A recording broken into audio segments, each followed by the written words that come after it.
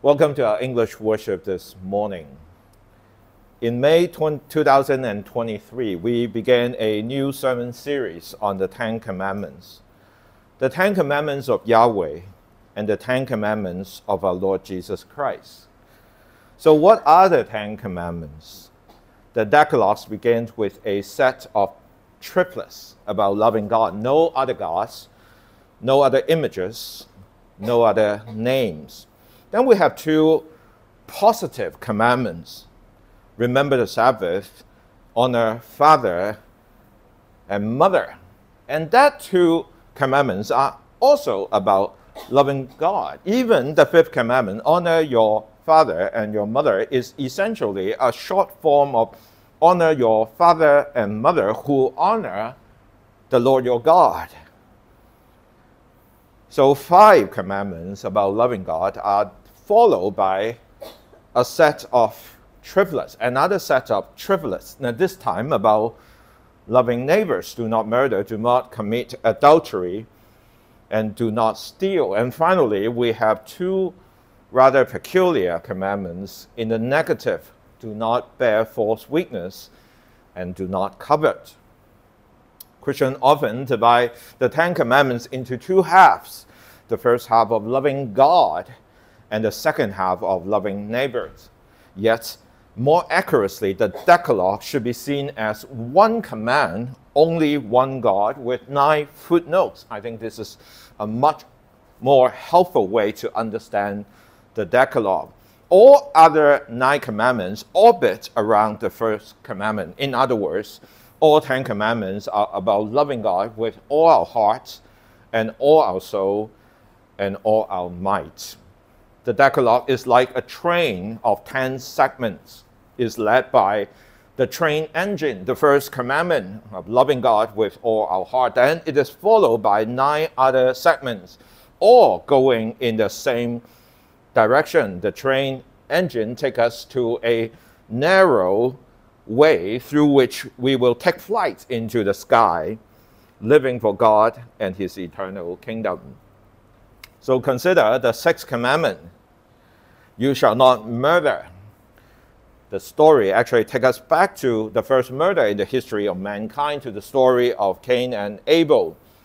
And the final application, as you may remember, is not, do not be like Cain who murdered his brother. The final application is, live like Abel, who loved God with all his heart and offer his best and his all to God.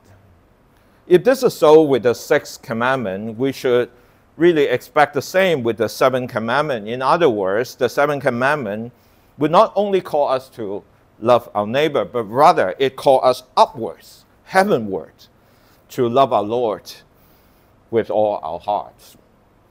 So what then is the 7th commandment? This is the 7th commandment. You shall not commit adultery. To all of us here living in the modern era, there's perhaps no other commandment more combustive and explosive than this one. You shall not commit adultery. What does it mean? Well, on the most fundamental level, it means stay faithful to your marital vow. So in the most fundamental level, it applies to the married couples. Stay faithful to your marital covenant and stay away from extramarital affairs.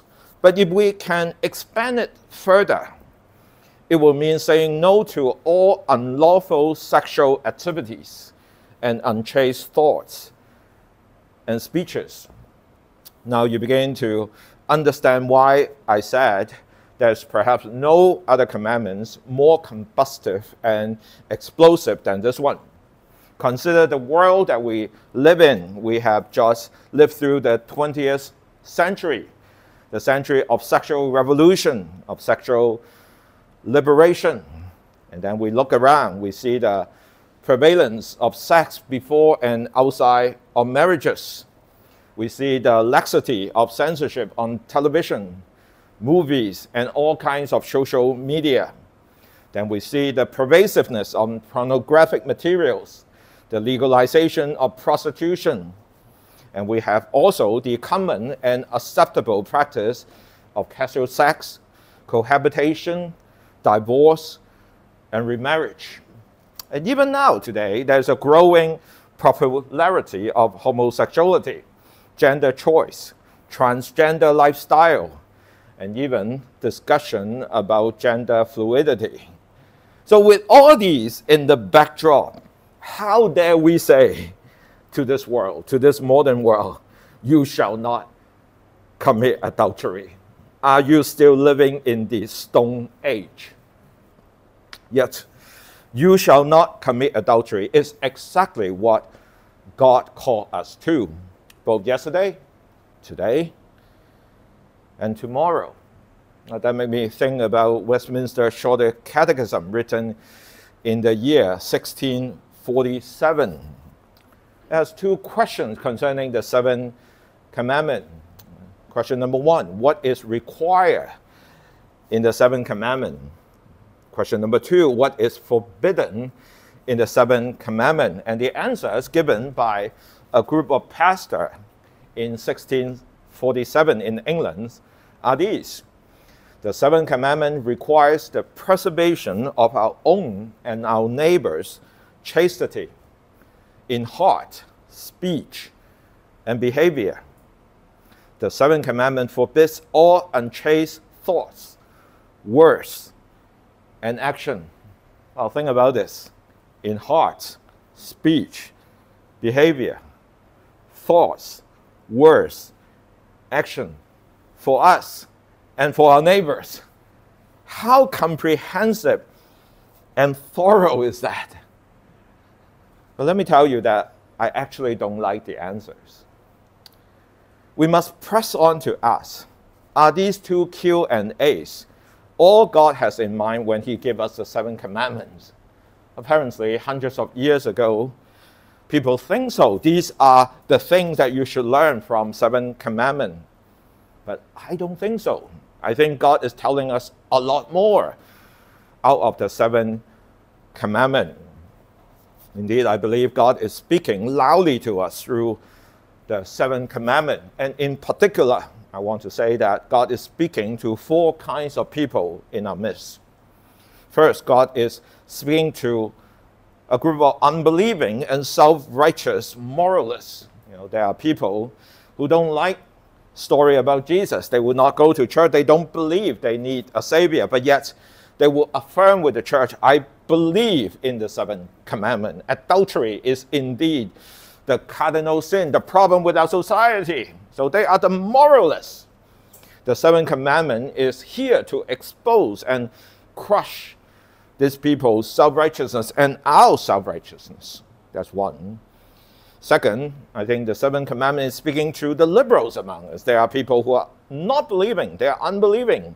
They are rebellious, liberal. They said sexuality is not to be judged. As long as I'm not doing harm to other people, as long as I'm not forcing it on anybody, who is there to judge me? The seventh commandment is here to declare God's holy standards and his righteous judgment upon this liberal. Then I also believe that the seventh commandment will be speaking to a second kind of liberals. These are what people usually call, or I call them, the believing yet unrepenting Christians. Oh, there are Christians who read the Bible and who know about the seventh commandment and who know that the seventh commandment is to be timeless, but yet they are unrepenting of their own lifestyle. There's a way that they want to live. So what do? They say, well, we are all sinners. And so the grace of God will cover our sins, so I can continue to live like this and live like a Christian. The seventh commandment will be here to challenge and demolish our theology of cheap grace. And finally, the seventh commandment will speak to another group of moralists. These are the people who are Christians, believing but struggling with sexual sins, both in the past, in the present, and perhaps in the future as well. They are ashamed. They feel condemned and without hope. And let me say that the seventh commandment is here to offer us gospel forgiveness and hope in Christ. I won't be able to talk more about these 4 kinds of people until 2 weeks from now when we do the application. But I want you to know that the 7th commandment is here for us, especially for Christians who have committed what a lot of people consider cardinal sin. How many Christian couples walking down the aisle, knowing deep in their heart, full of shame because they are not virgins anymore. But yet, the gospel is here to offer us both forgiveness and hope in Christ. We'll come back to that in 2 weeks. But now, I want to take you back to the Bible. 3,000 years ago, in Mount Sinai, under Mount Sinai wilderness, Yahweh came down from heaven and gave us the 7th commandment. Yahweh shouted, "You shall not commit adultery." If we are to use a picture to represent the 7th commandment, what would it be like? Now, this is what I envision. This is a picture of the 7th commandment, or the violation of the 7th commandment. So someone may say, Pastor Lam, I got this one. You shall not commit adultery. You shall not have any extramarital affair. Hey, just like the 6th commandment. The 6th commandment is about Cain and Abel, the first murder. So I know the 7th commandment must be about Adam and Eve, the first couple. So it's about Adam, who forsook the marital covenant with Eve and had an extramarital affair, and this time with Satan, the serpent. Now, wait a minute. That does not sound too right. It's only half correct. As it turned out, Eve was the one tempted with an affair, and she, together with Adam, committed adultery. Who then was sinned against? Who was the victim in this adulterous drama? And the answer is, it was Yahweh, their God. That's the picture that God wanted us to see. And if you can use your imagination, try to picture God as the husband, not the wife, right? And Adam and Eve as the wife turning into an adulteress, and Satan, the serpent, as the adulterer outside of the marriage. That is the picture you should envision when you think about you shall not commit adultery. That takes us to the main passage for today. Leviticus chapter 18, a rather unfamiliar and rather disturbing passage. If you pay attention to what Jason just read out, right? You almost wanted him to stop. That's enough, Jason. There's no need to read more. Before we dive into the adultery section, let's pay close attention to the prelude. The prelude is actually far more important than the adultery section. And we begin with something like this. And the Lord spoke to Moses, "Speak to the people of Israel. I'm the Lord your God. You shall not do as they do in the land of Egypt, where you live. And you shall not do as they do in the land of Canaan. The land I'm bringing you to. You shall not walk in their statutes." 3 verses give us 3 points to consider. Point number 1, there was one true God. I am the Lord.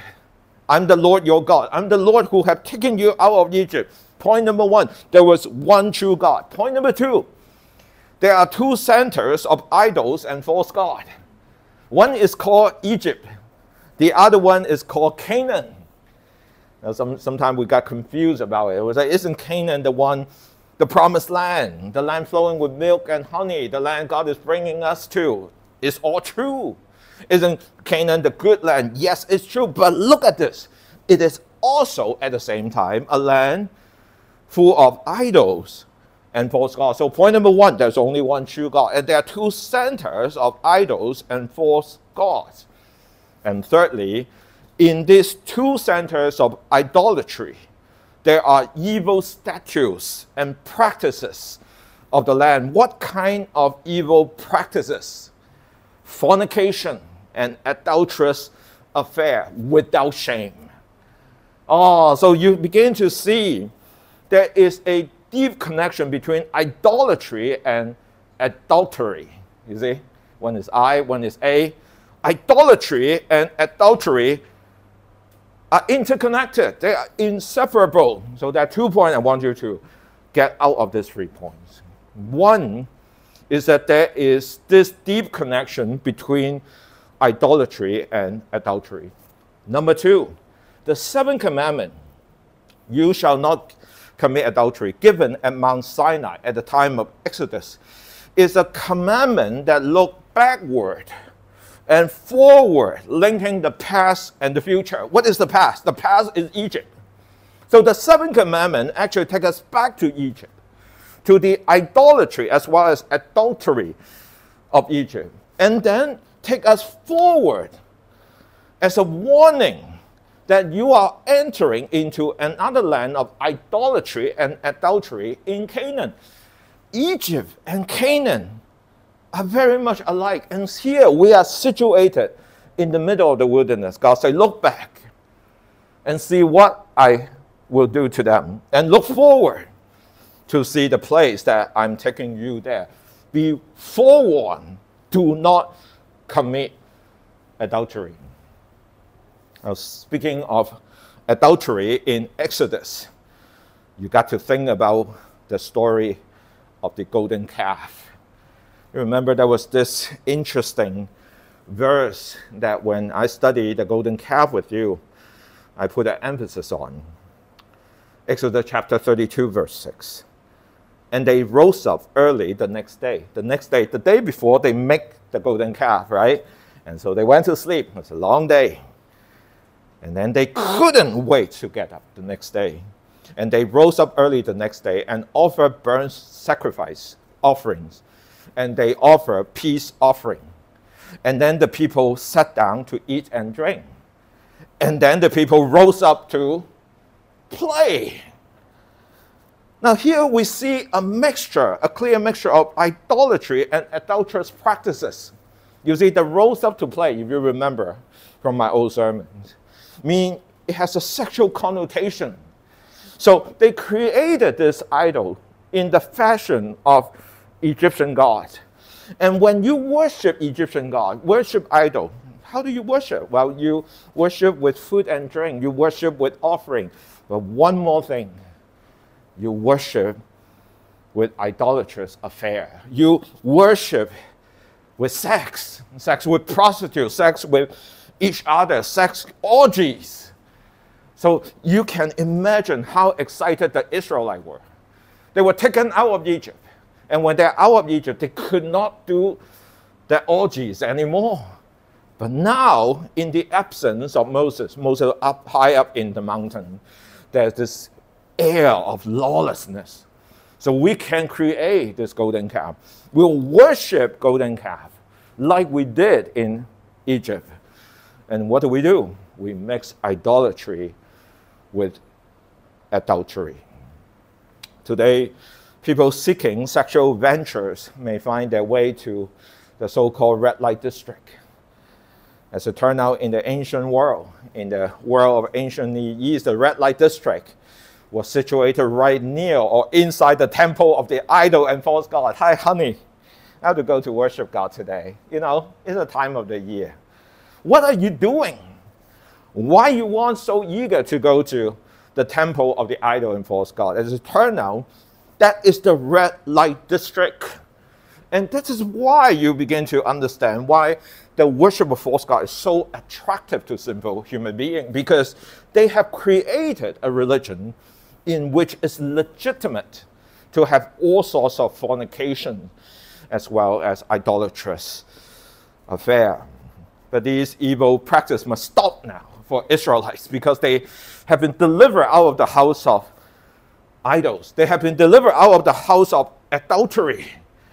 And they must follow the law of Yahweh.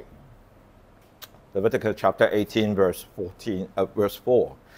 You shall follow my rules and keep my statutes and walk in them. I'm the Lord your God. What kind of rules and statutes? Well, you know, if you keep reading, to verse 6, you begin to see the sexual rules and statutes.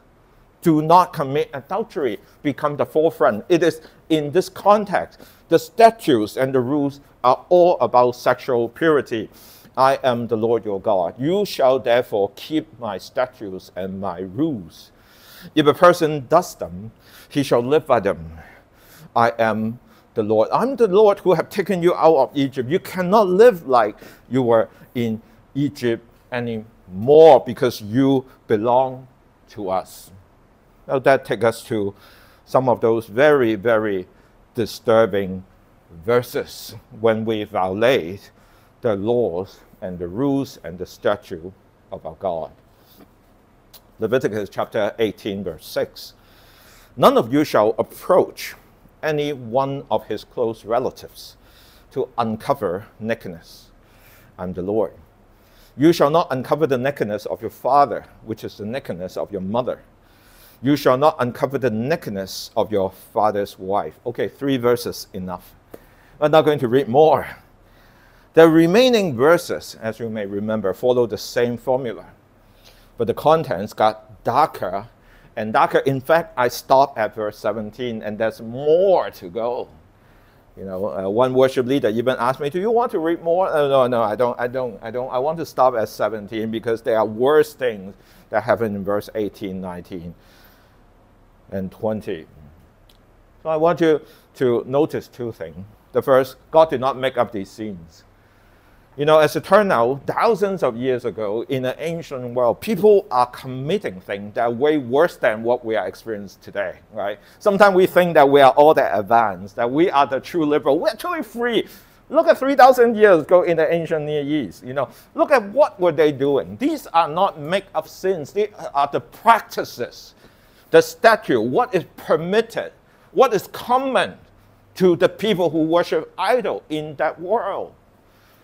So we are no more advanced than they are. That's one. But the more importantly, I want you to notice one thing. How do you define an adulterous affair? How do you describe an adulterous affair? And here is one graphical expression. An adulterous affair is described as the uncovering of nakedness. You see that? Right? You shall not uncover nakedness. You shall not uncover so-and-so's nakedness, so-and-so's nakedness. Why is this expression important?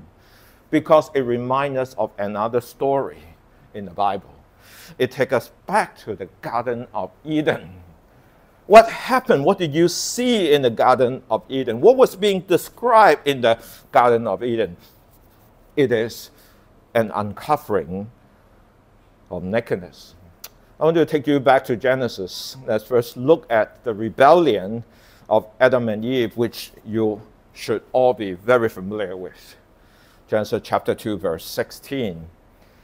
And the Lord God said, you may surely eat of every tree of the garden, but of the tree of the knowledge of good and evil you shall not eat, for the day that you eat of it you shall surely die. And then in chapter 3, verse 8, verse 6, so when the woman saw that the tree was good for food, a delight to the eyes, desire to make one wise, she took some of the food and ate, and she also gave some to her husband who were with her, and he hated. Now, so this is the rebellion. We know that. We have talked about it all the time. How does the Bible describe the change as a result of this rebellion? And the way the Bible describes the change as a result of the rebellion is the uncovering of nakedness. So in Genesis chapter 2, verse 25, the man and the woman were both naked and were not ashamed. Chapter 3, verse 7, then the eyes of both were open, and they knew they were naked, and they sewed fig sleeves together and make themselves loincloths. Now, so on the surface, it looks like, well, their eyes got open, that's why they saw. Actually, it's not that simple. Biblical scholars tell us that the nakedness in chapter 2 and the nakedness in chapter 3 are actually 2 different Hebrew words. There is an implication that something has changed between 2 and 3. It's not so much that their eyes were open. It is that the nakedness A in chapter 2 has become nakedness B in chapter 3, something has changed dramatically. And again, we are not simply talking about moving from nakedness A to nakedness B. We're actually talking about moving from nakedness G to nakedness NG. And G, of course, stands for good. Everything God made was good. If you think about in Genesis chapter 1, after the first day, good. Second day, good, good, good. When God had finished the creation, it was very good. And now it is no good. The good, the nakedness in chapter 2 is good. The nakedness in chapter 3 is no more good. Not because God is not good, but because man have fallen into a comprehensive and thorough rebellion. So we ask this question, what sin did Adam and Eve commit? It is a sin of rebellion. It's a sin leading to death. But it is also a sin of adultery. Why? Because it's expressed as uncovering of nakedness.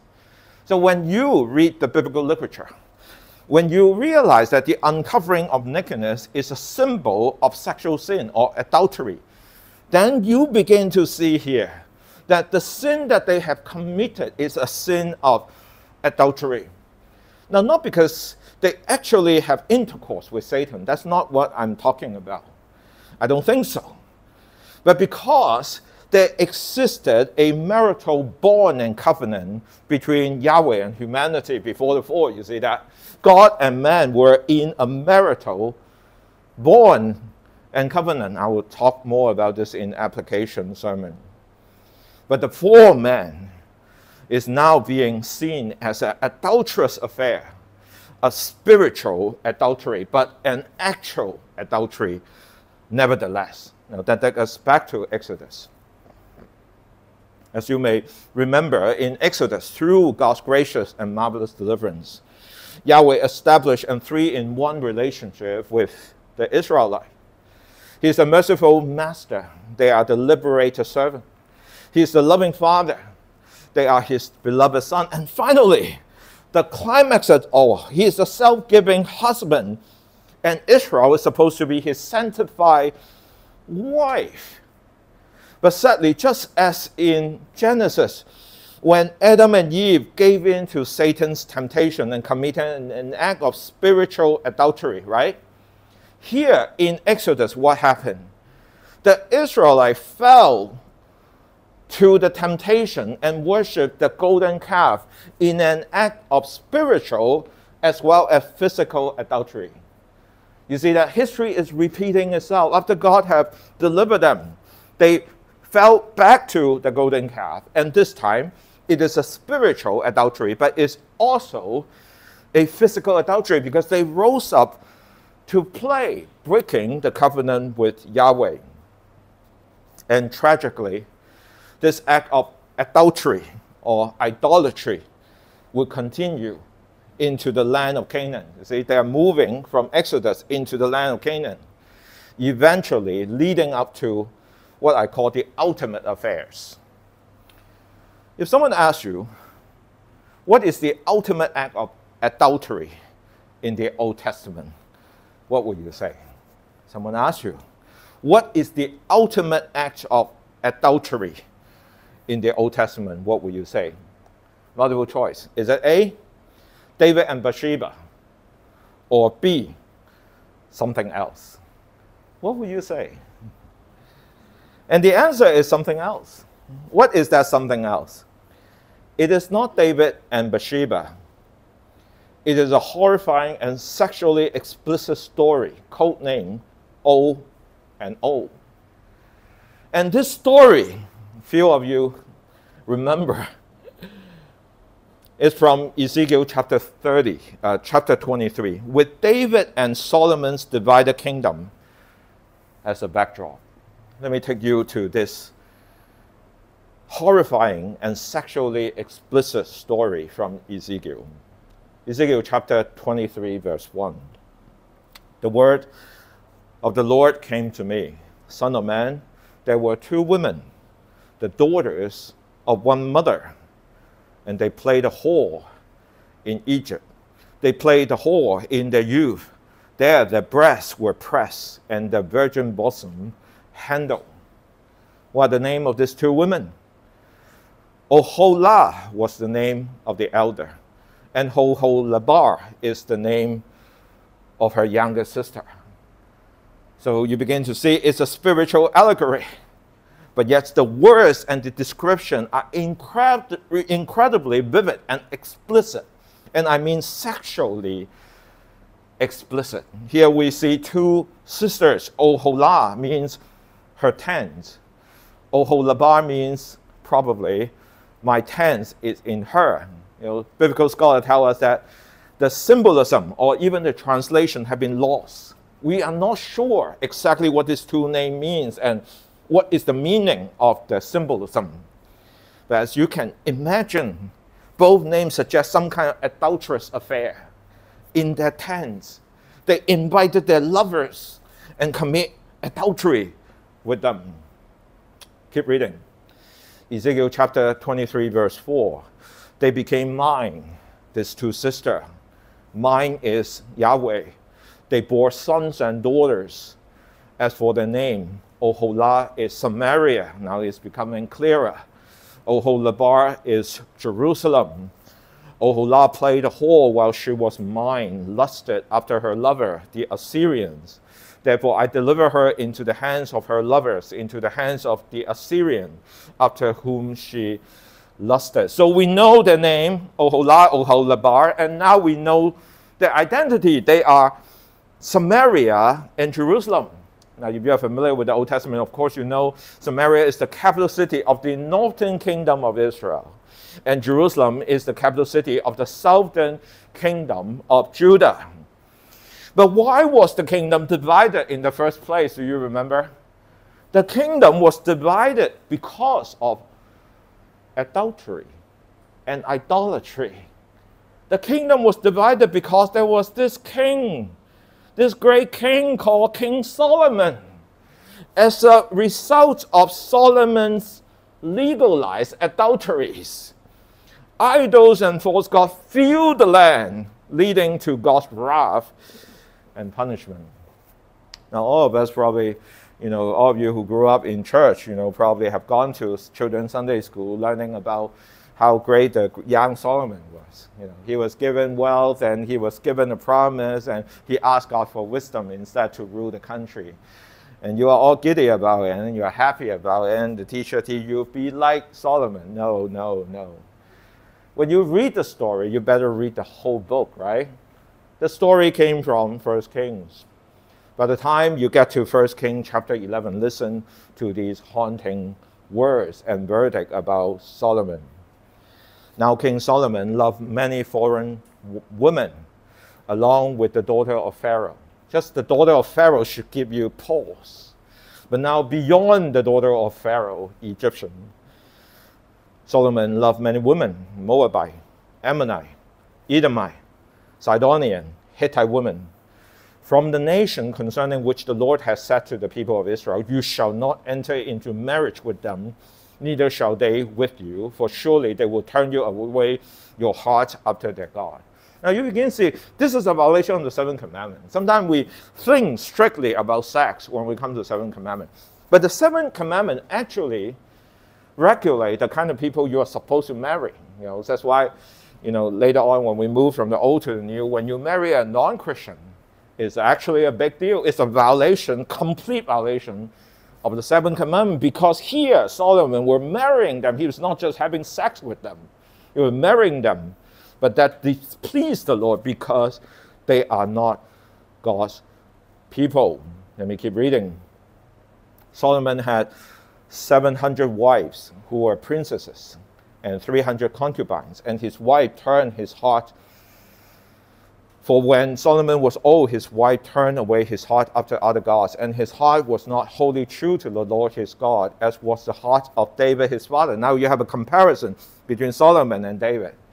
And Solomon way past David. Now again, in 2 weeks, we'll come back to discuss about the comparison. Why David did not commit the ultimate, but Solomon seems to have committed the ultimate adultery. why David is still savable and why Solomon, at least in this story, is not quite so. For Solomon went after Ashtaroth, the goddess of the Sidonian, and after Malcolm, the abomination of the Ammonites. So Solomon did what was evil in the sight of the Lord, and did not wholly follow the Lord as David his father had done. Then Solomon built a high place for Chemosh, the abomination of Moab, and for Molech, the abomination of the Ammonites, on the mountain east of Jerusalem.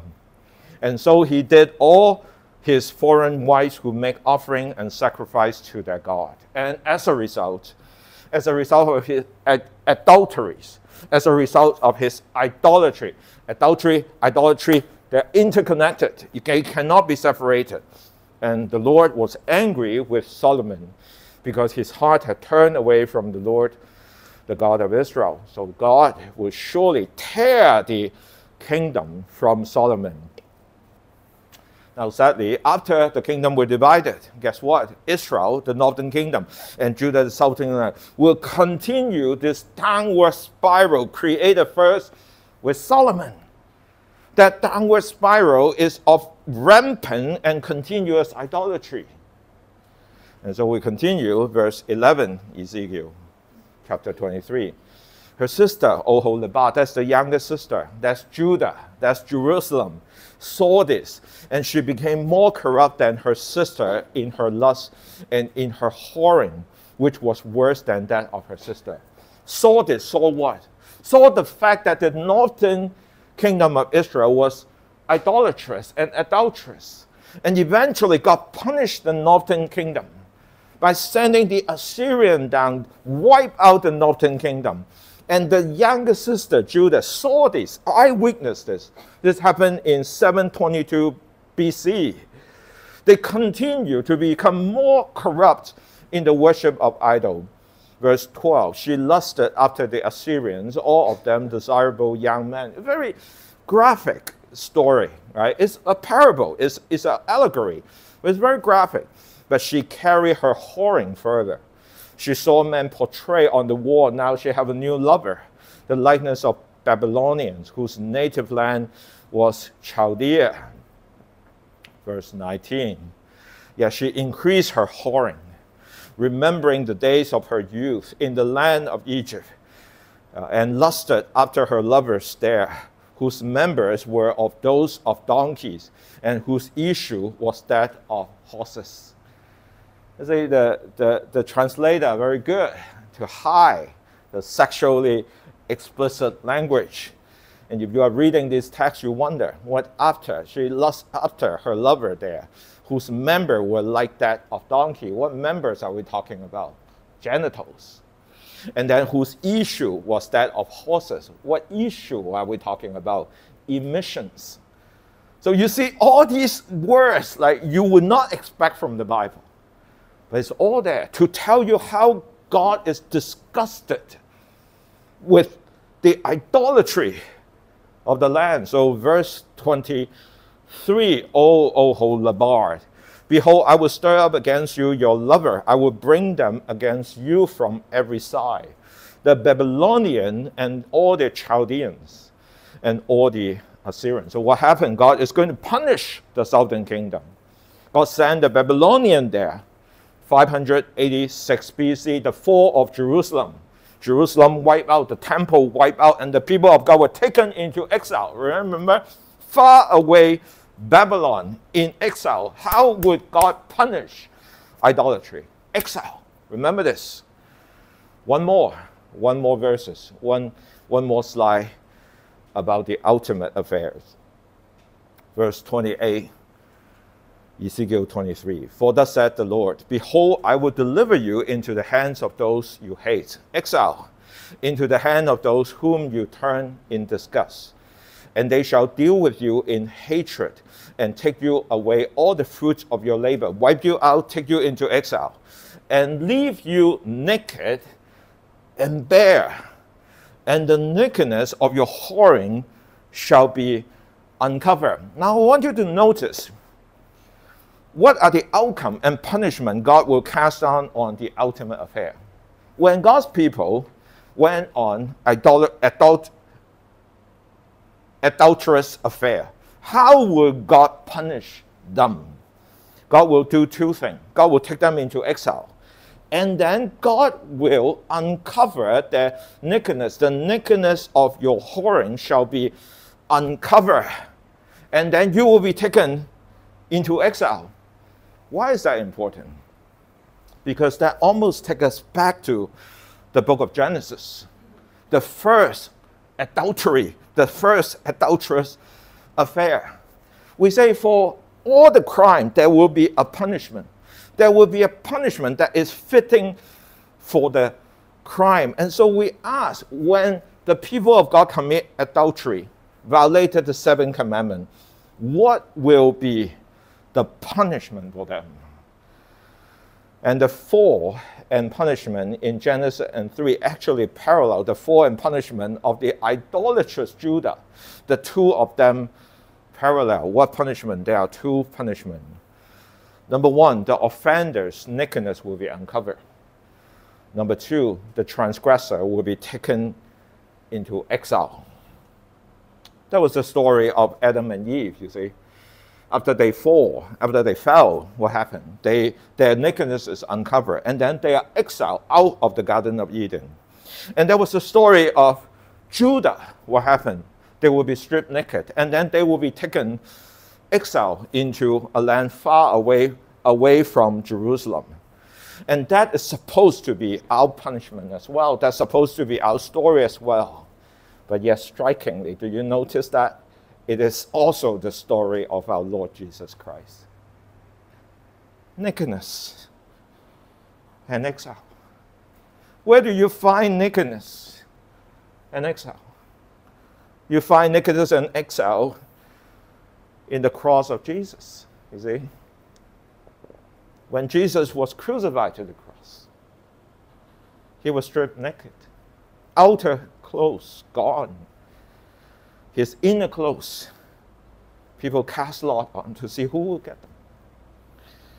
Because we have to do skit at church. We always have the Jesus figure wearing something. But the historian tells us that he could be totally naked and ashamed. And he was exiled. He could not be crucified within the city of Jerusalem. He has to be crucified outside the city gate, exiled from the holy city. He was supposed to be king in Jerusalem, but he was crucified outside, and he was crucified away from the presence of his Father in heaven. Isn't that amazing? I asked in my WhatsApp message this past Friday, I asked this question: what then is contained in the seventh commandment? And I answer, surprise, surprise, is the gospel of Jesus Christ. We'll have to wait till next week to continue our story. But before we go, let me once again summarize my sermon today for you with 5 points. We begin with the shorter catechism, the high calling to be holy and pure in thought, words, and deed. That was what the English pastor, 1647, called us to. That's what the seventh commandment is all about. I don't like it. I don't think the seventh commandment is just about that. It's a lot more about that. The seventh commandment takes us back to the life, the corrupt practice in Egypt and Canaan, immorality. It takes us back to Exodus, the golden calf, idolatry, and adultery. It takes us back to Ezekiel, Israel, Judah, sexual immorality, idolatry. And then it takes us back to Genesis, those who have committed idolatry, those who have committed adulterous affair, that you and me will be punished with nakedness, shame, and taken into exile. How do you go from 5 back to 1? How do you go from 5 back to 1? We start with one, we think that we're all that we can do, that we can keep the commandment. And then we roll down together with the biblical story down to 5. How can we get back to 1? The answer is the cross of Jesus. He's going to take us back to 1. And we'll come back next week to continue that story. Let's pray. Our Father in heaven, you are a great God. You are the God of the covenants. You are the God of the commandments. Oh, the Decalogue, the wonderful 10 words of God, the wonderful 10 commandments of our Lord. What do you want to say to us? Are you simply here to tell us we should do better? Or you are telling us something far greater, far more glorious?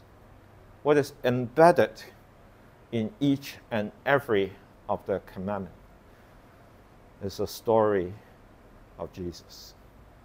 He will fulfill all of them. He will suck up all the punishment. He will take up all that punishment that's supposed to be ours, so that we can be made pure again, so that we may be returned from exile, so that we may put on Christ as the clothes of righteousness. And here we stand, righteous, justified, because of him. We pray that we will cherish this gospel story, and that we'll long to become your faithful wife, as the church in the New Testament set their hearts to become, to wait for Jesus to return for the wedding of the Lamb. Here we are, humble before your grace. Plead with you for grace and mercy, gospel forgiveness, gospel strength, for all our sins and transgression, for all the temptations and trials ahead of us. May Jesus triumph in our life. We pray all that in the name of the Lord Jesus Christ. Amen.